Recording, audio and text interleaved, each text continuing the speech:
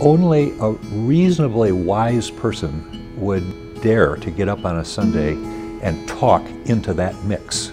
The preacher has a high mountain to climb every week, has to talk to a mixed audience about matters of final weight, final significance, final magnificence. All of that takes great judgment, great discernment, and the preacher needs to get it from someplace. The Bible is not the only book that has thought about these things. I want preachers to consider, beyond reading the Bible and commentators, to consider a program of general reading.